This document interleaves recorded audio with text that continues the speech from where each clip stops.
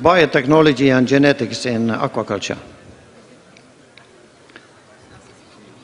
It's a main driving force in the blue economy, aquaculture, and also biotechnology and genetics.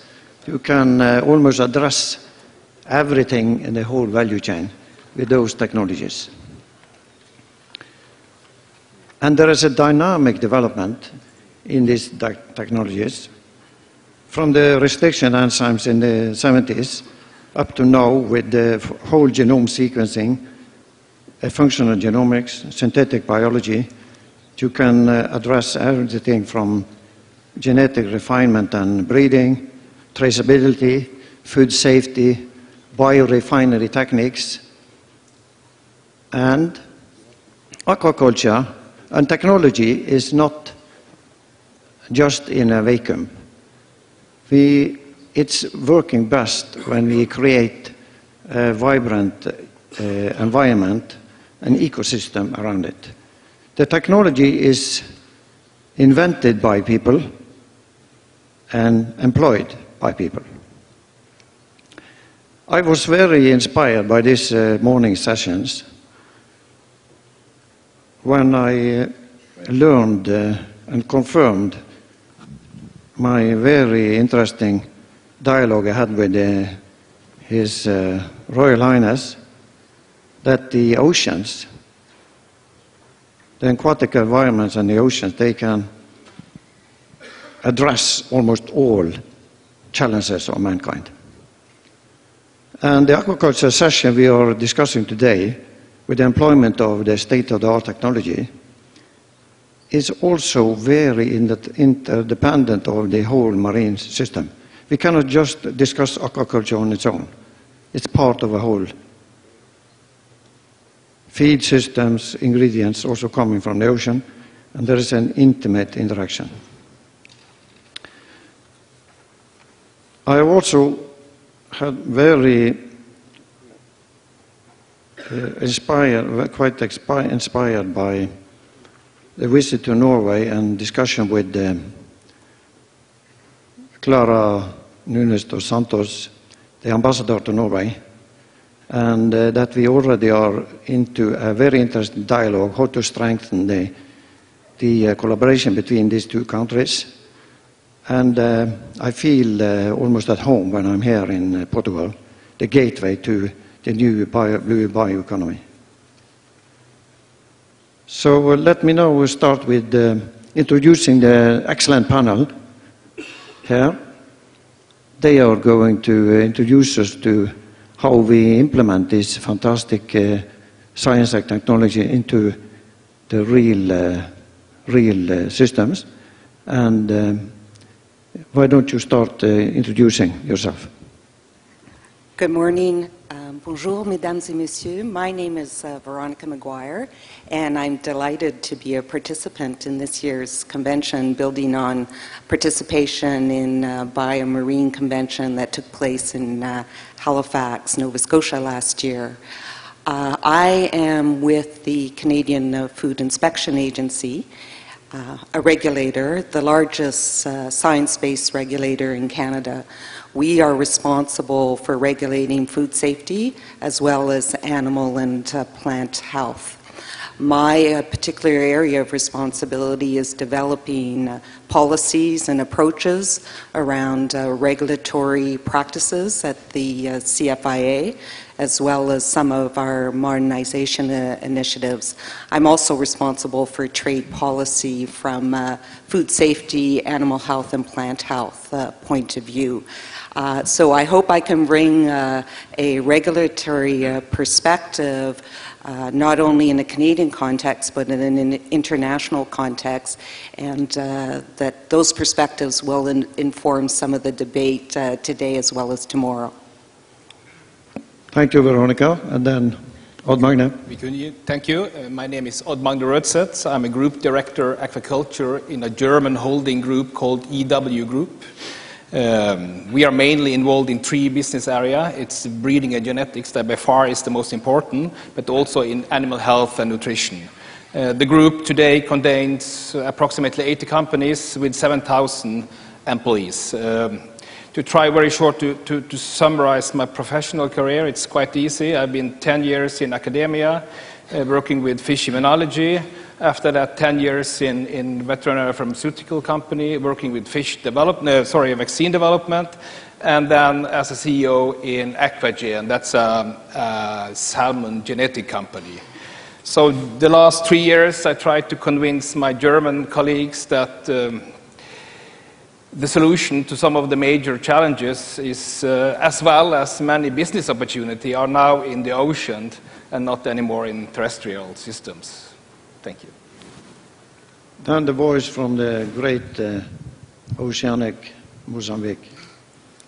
Thank you. Good morning, everybody.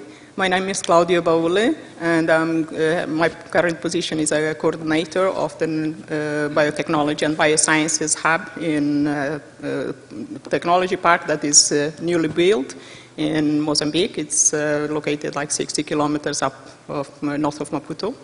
And the establishment of this Biotechnology and Bioscience Hub came exactly from the recognition that it is important to have a space where science and business issues could come together in biotechnology to be able to drive different initiatives and also to take advantages of all the good potentialities that we have there, that we see as opportunities. So to be able to harness those opportunities, we have to do something about it, and starting from establishing the science-business connection in this science and technology park. This is a bit away from my traditional background as a scientist who's been mostly involved with characterizing microbes, developing tools from learning of microbes, and also from investigating different mechanisms of how viruses in particular cause diseases and this kind of things, all based on molecular tools.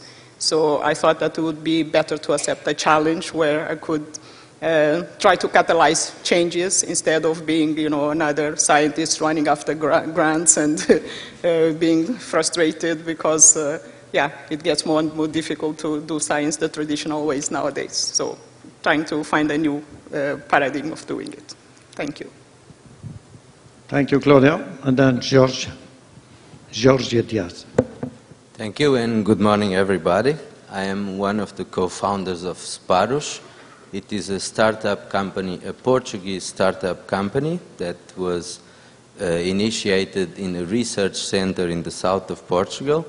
We have been always involved in the aquaculture business, and we are here today because we are somehow end users of any developments that biotech or genetics could be contributing to the development of aquaculture. So as I said, Sparus is a technology-driven SME which is dedicated to the development of new products but also tailored nutritional solutions for the aquaculture industry.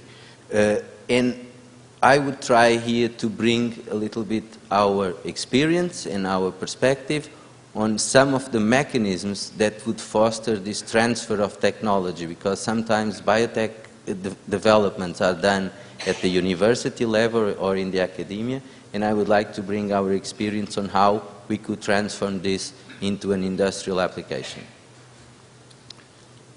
We have been discussing this morning this very interesting, timely coincidence of necessities and opportunities. And I think a major driver in innovation is to have challenges. You become quite creative. It's part of mankind's nature. But you need to also facilitate. And it was very interesting reading the Economist here the other day. They were discussing extensively the world economies, struggling and tumbling. And they were discussing almost yesterday economies. And new solutions were building a lot of constructions and roads and buildings. And that is, of course, important. But then they never pointed to this new opportunity. This is a new economy we are talking about here now. A big thing. And a sustainable thing.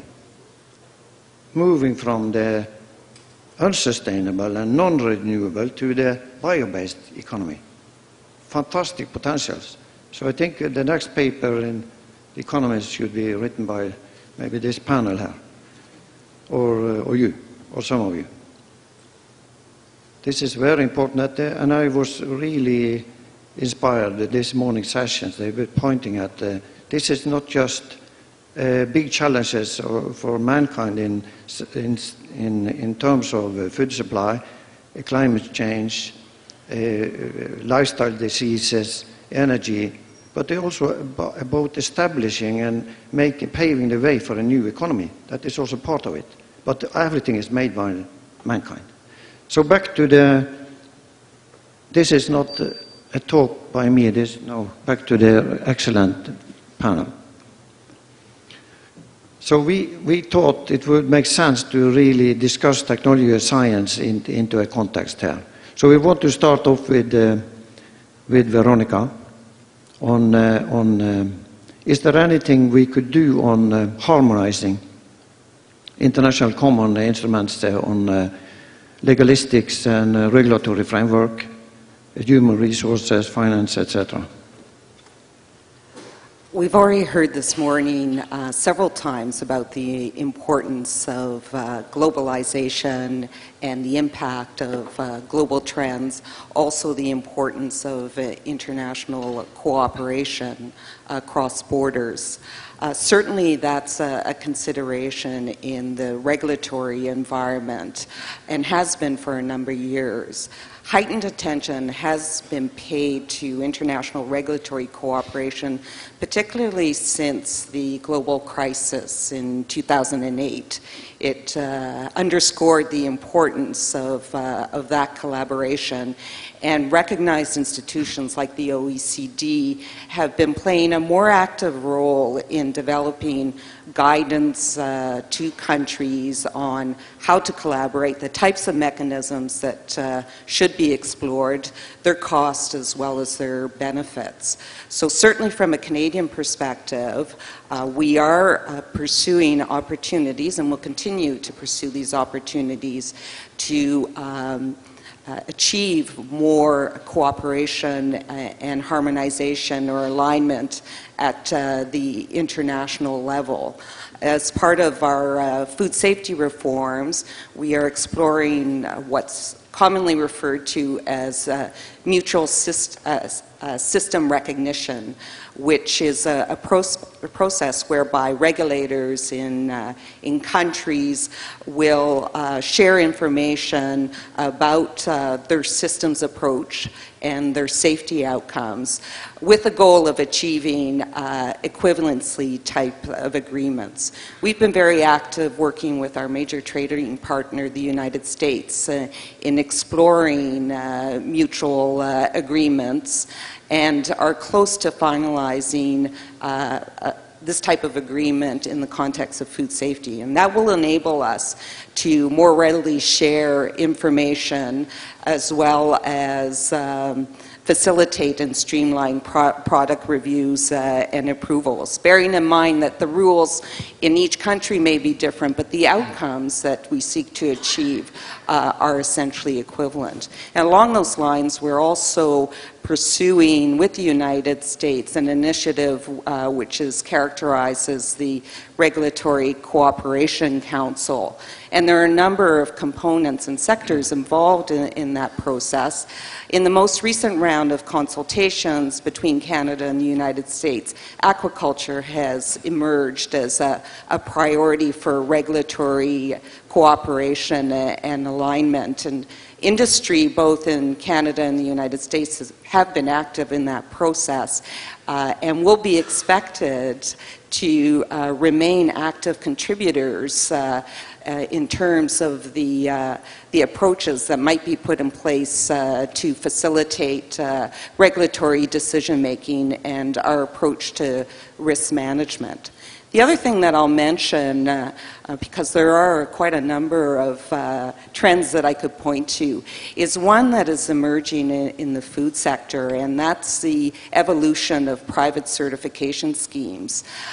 These are arrangements or schemes that are industry-driven, but are important from a regulatory point of view.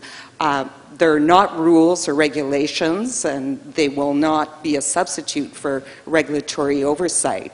But having said that, in situations where we have private certification schemes recognized at the international level that are science-based and have a disciplined approach to which industry or producers adhere to and reach those standards, it will influence the regulatory oversight, because more and more we are basing our approaches on risk, and the general philosophy is that where private certification schemes are in place and there's already monitoring by industry, the role of government is adjusted accordingly.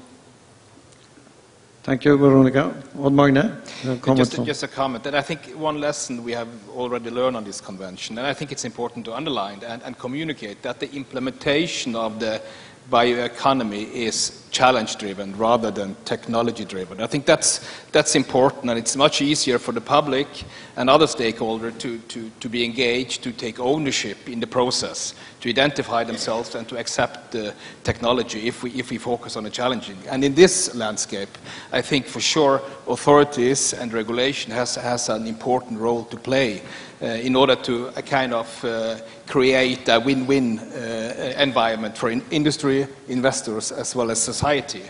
And to be honest, I'm not that concerned about the R&D part of the bioeconomy value chain, if you want. I'm much more concerned about trying to find an optimal system to facilitate the transition from the research lab to the marketplace. That will be our biggest challenges. And from the industry part to the regulators, I just ask for many things, but among them is stability and predictability. I think that's the prerequisite for all investors to put their money in the sector.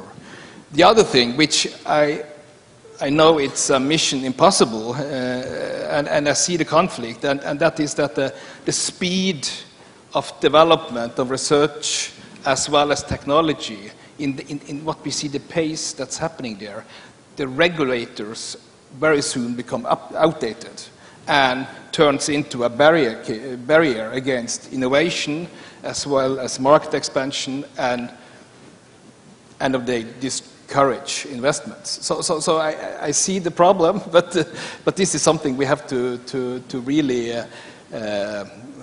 fight to be updated on. There is a trade-off here, and also there is a new trend actually, where you make the players responsible for also be part of developing standards,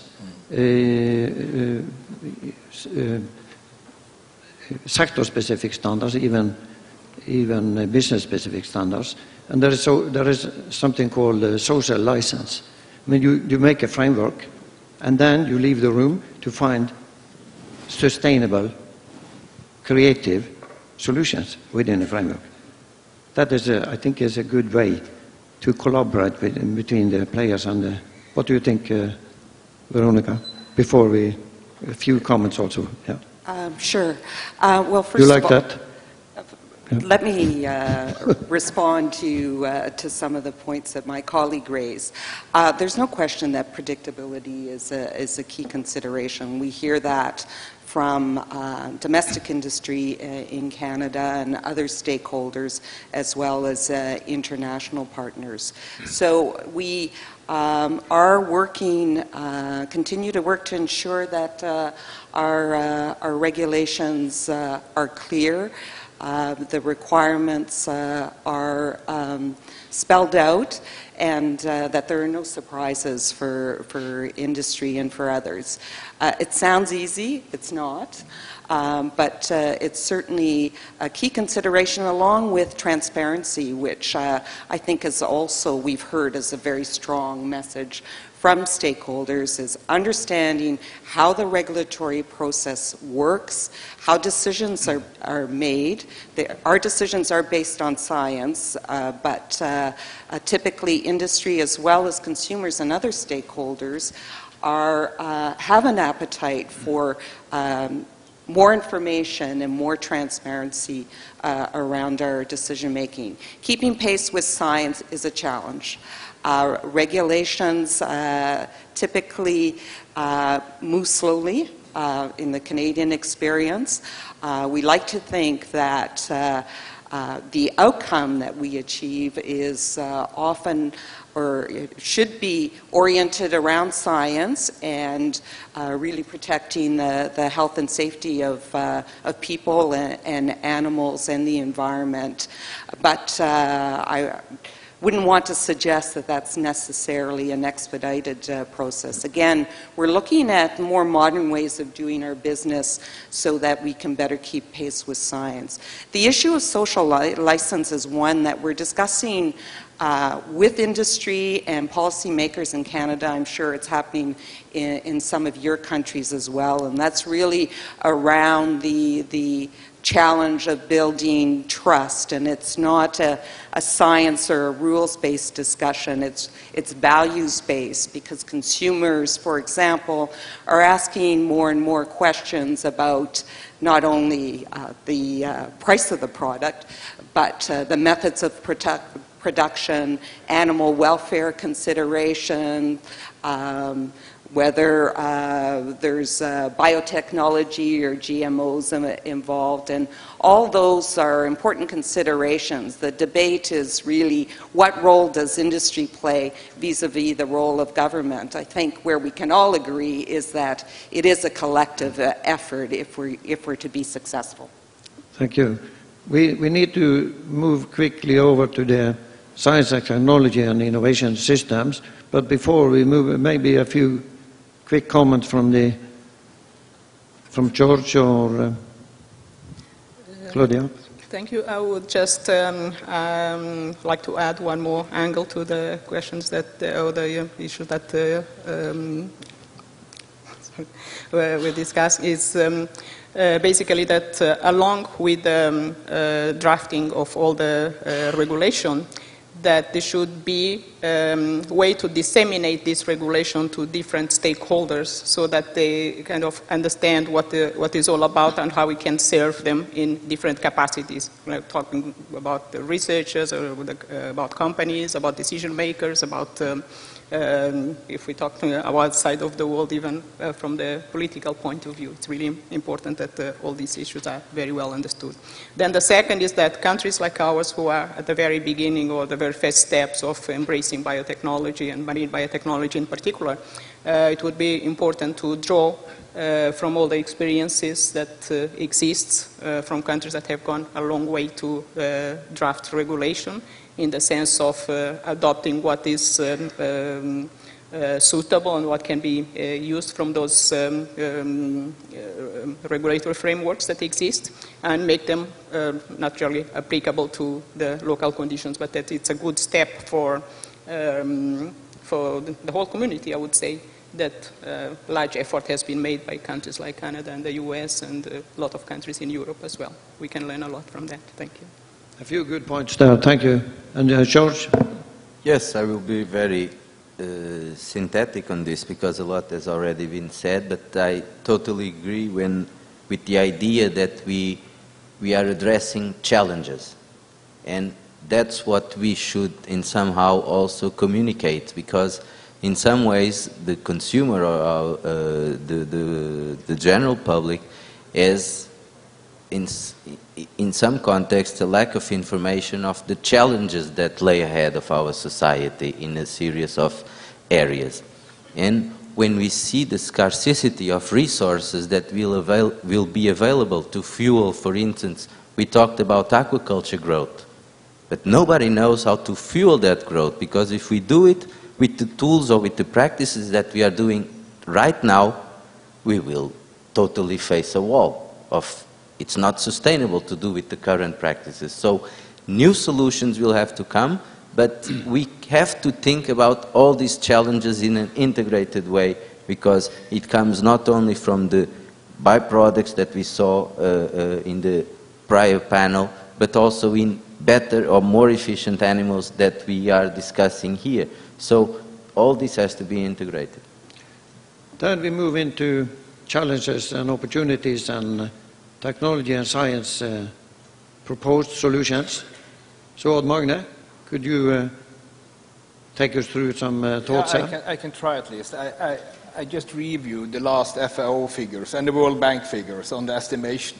Okay, can you hear me? Yeah. Yes. Yeah. And I think that the 2012 production globally was a little bit under 70 million tons globally. Within 15 years, we will reach close to 100 million, according to, or that means 95 million tons, according to the World Bank. So we are talking about, we are not only trying to solve challenges from the past, but we are going into an intensification of the production and probably new challenges as well if we are going to meet the prognosis of the World Bank. And I really think that blue biotech has lots to offer when it comes to solutions. I would like to draw your attention on three areas. Point one, that I think is the major challenge. Point one is the loss in production. I think most of the industry are suffering from too much losses during production. The salmonids, 20–30% of the seeds do never reach the slaughtering bank. The same for the shrimp industry. We know huge disease problems in Asia. So there is lots to be done. And the losses, one thing is, of course, the primary consequences, the financial loss for the farmer. But there is lots of secondary effect connected to animal welfare, consumption of antibiotics, food safety, bacterial resistance, and things like that. So I think fish or vaccine development has been a tremendous success in the salmon industry. We have heard that 1,000 times, but again, still this technology is based on very old platforms. It's crude bacterines, it's oil-formulated solution, which means you have to inject the vaccines.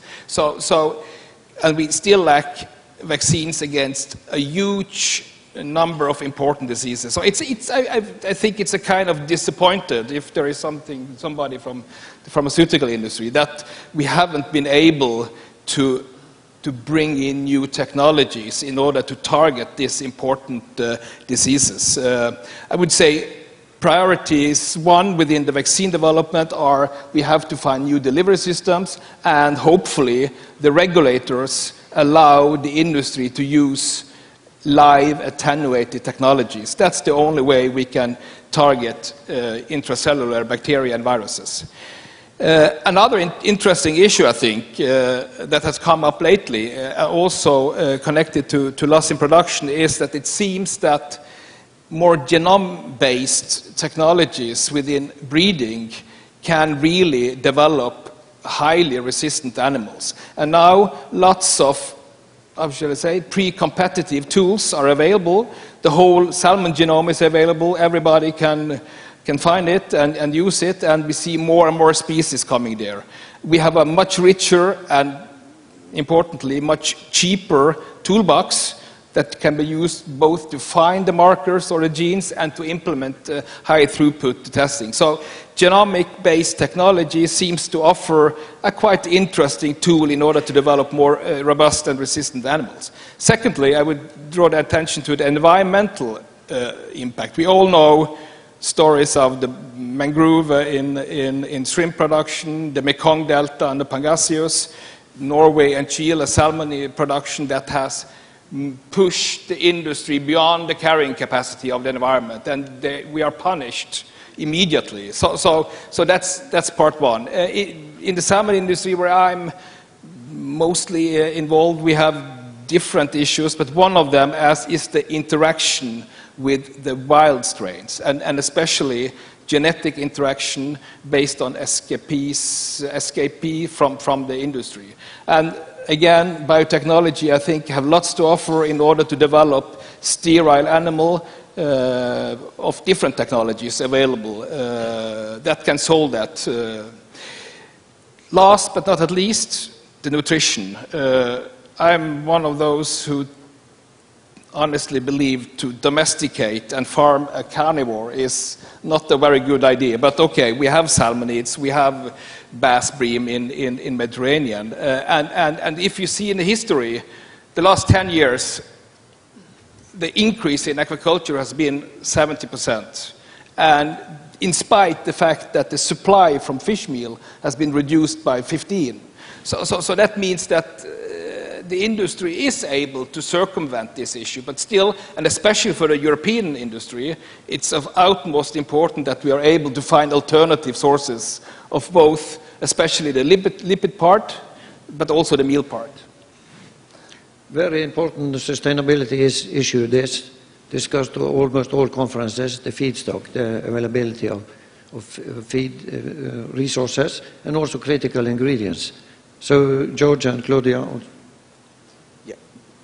Joe, yeah. I would just add up to this last part, which is the part also where I feel more comfortable as a fish nutritionist, which is we are really making, or it is time that we make our choices also, because we know that resources are scarce.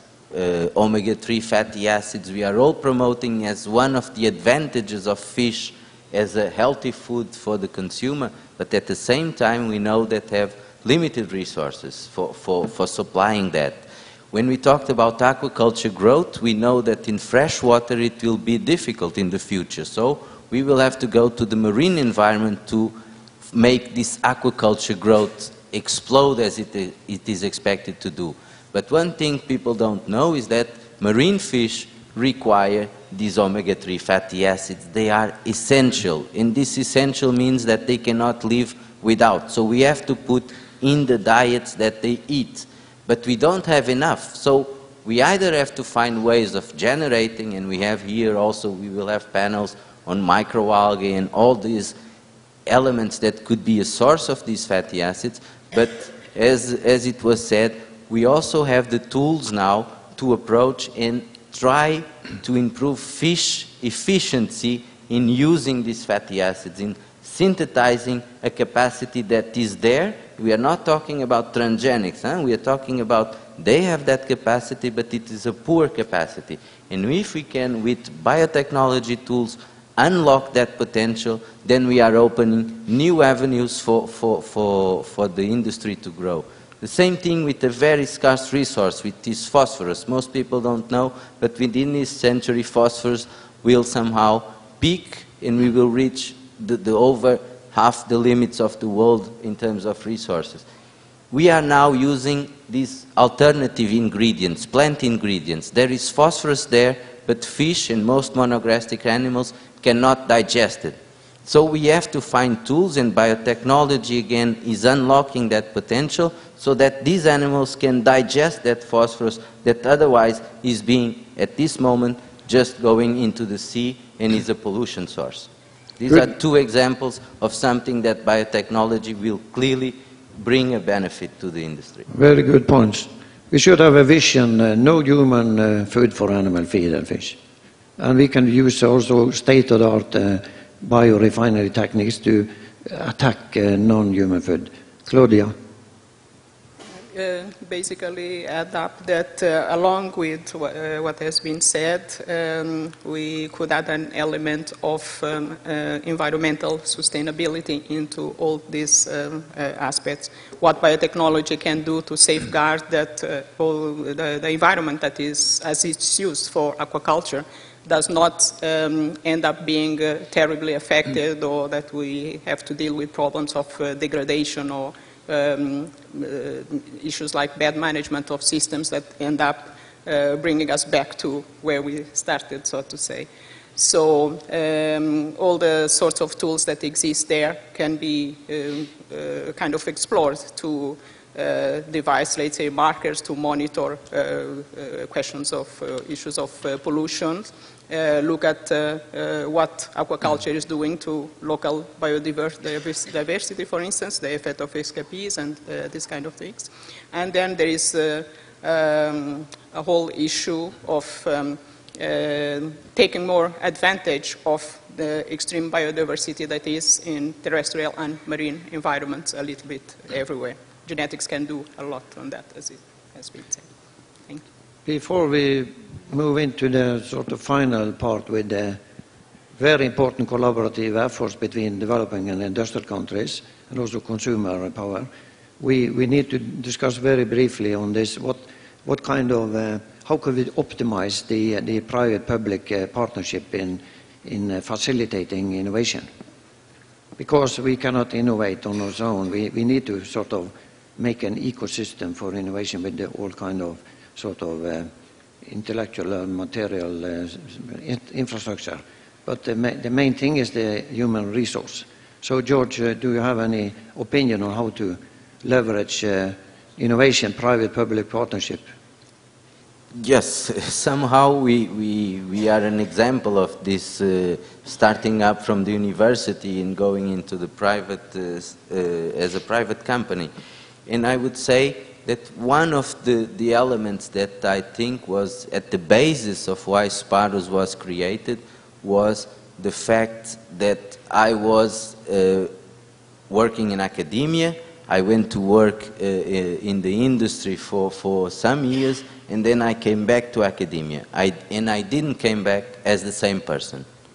And that gave me a perception. Of course, I'm talking about the Portuguese reality. I cannot generalize to other countries. But to our reality, the fact that I had worked in a large company and then came back, it gave me the perception on different ways of doing research. This doesn't mean that the rest is incorrect. It has places for everything, but I could not no longer do in the same way, because in somehow I had shared a vision with a more industrial perspective of research and development.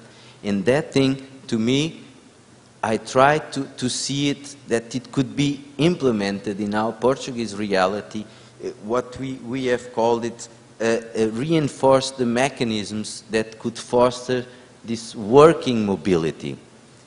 Researchers from the academia should be able to go and work in the industry and then come back if they wanted. We should have instruments on that respect in terms of labor laws and all that. I'm no expert to really say the models that we should do, but it would be great if we could have staff exchanges, sabbaticals, where people from the university, when they think about sabbaticals, probably in 99% they think about going to another university.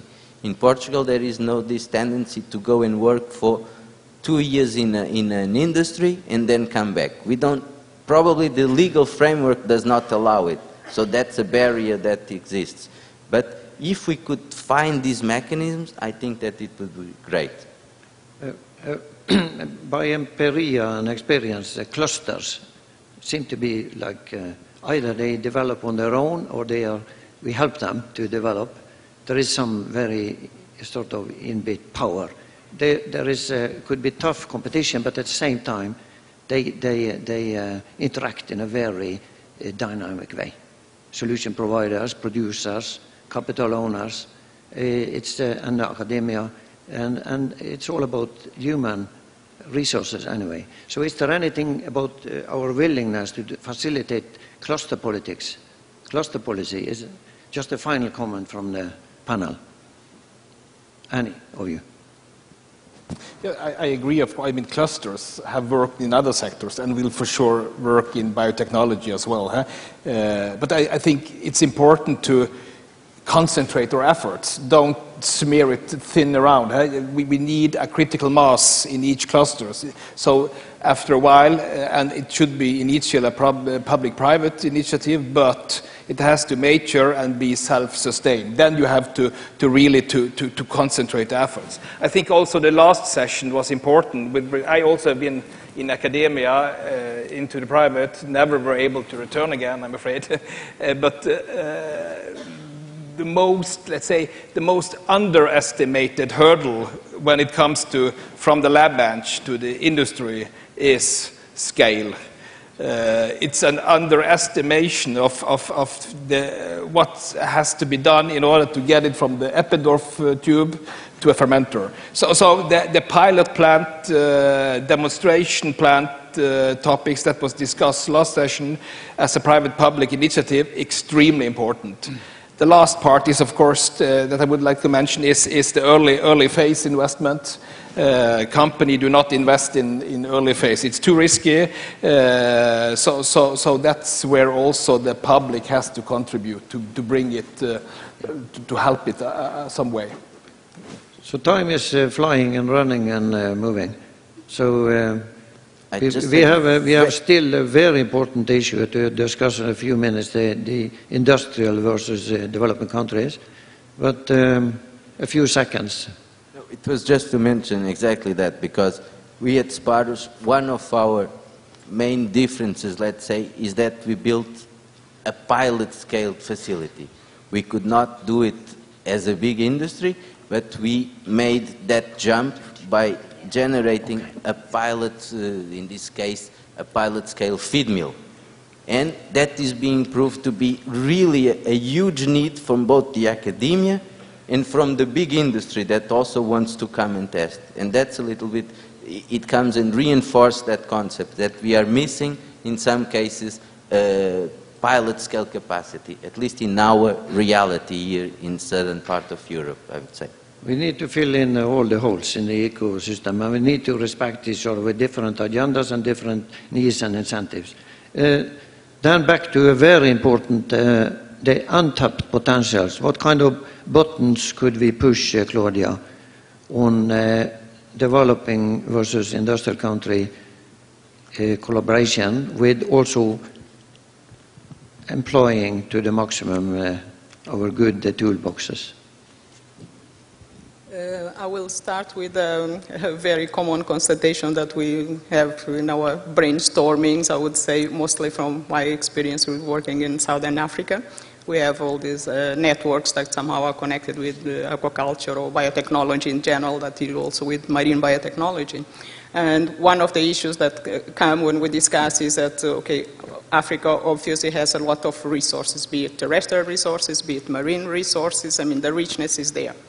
In a way, the conclusion is that nature has provided. So it has provided the basic resources that could help to deal with hunger problems, could help with combating malnutrition, as we've been mentioning many times, from food production, be it through aquaculture or through other applications.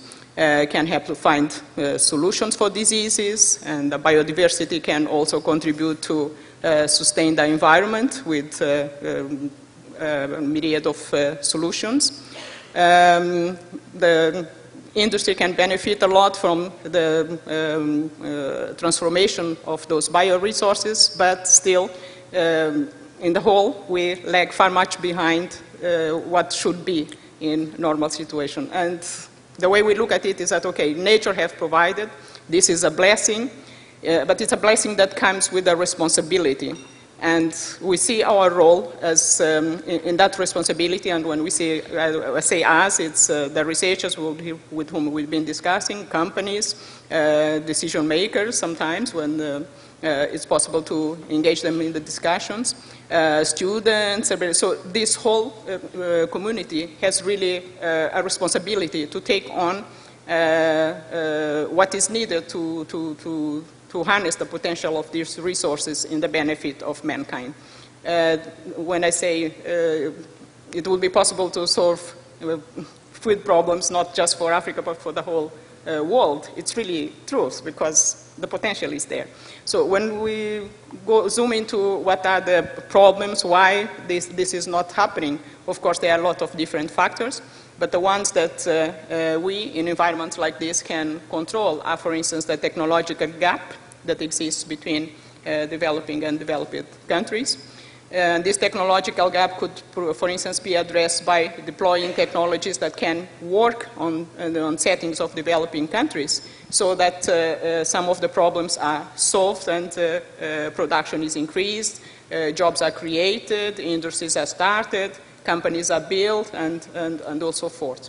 And when we talk about deploying technologies, we don't necessarily mean that a technology that is established in Switzerland will work well in a country like Mozambique. It's nothing like that. But What we mean is that the people who have gone steps ahead, looking and developing technologies, can help our settings to see how to which is the best way to fast go through the technological development process, even if it means coming with new technologies, and this represents also an opportunity. The other one is scientific collaboration, of course. And scientific collaboration can go through from running joint projects to co-development of products, can come from fostering companies, can come from companies from developing countries or developed countries establishing themselves in the developing world, and all sorts of win-win agreements that can come and that can help to make this go faster. And of course, it's necessary to have an enabling environment for this, otherwise it will not work so easily. And there comes the political will, there comes the funding instruments, there comes the regulations like we've been talking, because business people who invest in a place want to know that their business is safe, that there is laws, that there is regulation, that things work fine, that the fiscal environment is right, is appropriate. So all those things could need to be taken into consideration. But it's really important that the scientific collaboration is starting, for instance, because it's going to drive all those things to come, as a consequence, so to say. And then the other part has to be to deal with all the way of viewing the interactions between developing countries and developed countries. I think it's important to consider some changes in the way we view or we approach certain issues. For instance, the mentality should be a bit to come together, work together, and build and do things together, rather than having a dependence type of relationship like it has been in some settings in the past. And that would bring very good contributions to everybody, and that would open opportunities for everybody to benefit along the chain, so to say. So to create jobs, to create value chains, to develop industries, to advance research, and the potential is there to do all that. No. So, thank you, Claudia. I think you have outlined very extensively how, what kind of untapped potentials we have here. We don't want to chew too much into the public lunch, but I want a final comment from the excellent panel here, how to we really point at the track forwards. Veronica. Thank you. Science is a key component of our regulatory decision-making, as are partnerships.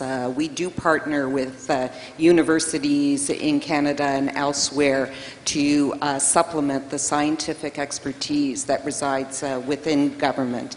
Equally important are consumers' expectations and expectations around regulatory decision-making. We've touched very lightly on that this morning. I do want to mention that Canada has issued a regulatory proposal to modernize our approach to regulating aquaculture in Canada, and it's oriented around safety as well as environmental sustainability. So for those of you who have an interest, I would urge you to review those regulatory proposals, because the government will be inviting stakeholder feedback. Thank you. Thank you. Final comment, a few seconds. A few seconds. Okay. Half a minute. I think it's important to again, that innovation is more than scientific discoveries and develop of new technologies. It's also transferring of this technology from the lab into sustainable business. I think that's a very important. And in that context, I also strongly believe that the big established industry player will be a crucial part of developing the blue bioeconomy. The pull from the industry. You need some strong pull forces in order to bring this into the marketplace. Claudia and George? Yeah. I would just say again that we are facing many challenges in terms of resources to fuel this bioeconomy that we want to see rising. And so we should really try and think on how our society could reward improvements in productivity, but in terms of other units that take into account that we are making improvements in lowering the environmental impact, we are more sustainable in our practice. Because as I said, we can grow, but if we do it with the standard practices, it will not be enough. We will destroy our planet. Thank you. Claudia, final is okay with you? Yeah. I think the State Secretary Dilek stole my manuscript this morning. I mean, it's all about human resources and dialogue, and also about joining forces. That's the only way, because the tasks are big, but also the opportunities. So that is also in the spirit of my friends here, Pierre and Veronique, with the hosting this fantastic event, and also installing this very important new association, Biomarine International Cluster Association, is also in the spirit of joining forces. So thanks a lot to the hosts and to the organizer and to this excellent panel. Thank you.